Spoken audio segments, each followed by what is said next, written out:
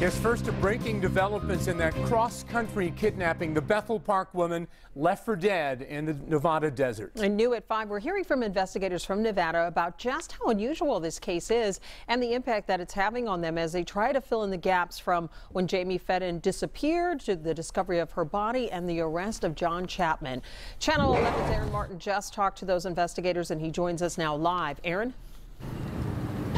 And Lisa, I can tell you right now, those investigators along with Bethel Park detectives are continuing to meet behind me here at the Bethel Park Police Department as they try to piece together the timeline in this case. But I can tell you from our conversation just about an hour ago that there's a lot of emotion involved here, particularly for those investigators who are trying to get justice for a woman who can no longer speak for herself.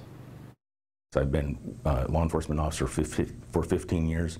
I've never seen anything like this. Lincoln County Sheriff's Deputy Mike Ray has never been to Pittsburgh, but the death of Jaime Feden brought him to the Steel City to meet with Bethel Park detectives as they work to put together a timeline for Feden and suspect John Chapman's trip to Nevada, where her body was ultimately found. Even though I thought I knew exactly what had happened, my eyes have been open to a lot more of what actually did take place. Ray says seeing the evidence and reports in person is helping him sort through the convoluted story.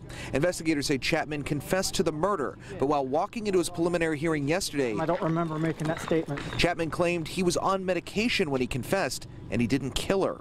Ray says investigators are working to bring justice for Feden, doing so before her body was even identified. I know officers that would check every morning when they came to work to see if there was any new missing persons reports of someone that would match that description. And it was just something that was on our minds constantly until we got the call from Bethel Park. Now detectives are putting the finishing touches on an investigation with the decision to charge Chapman with homicide in the hands of the Lincoln County, Nevada District Attorney. We hope to have our reports together for him within a week of our return. And keep in mind, at this point, John Chapman is only charged with kidnapping in this case. Whether that will be upgraded to homicide will ultimately be in the hands of the Lincoln County, Nevada District Attorney, and it's unclear when that decision will be made. We're live tonight in Bethel Park. Aaron Martin, Channel 11 News.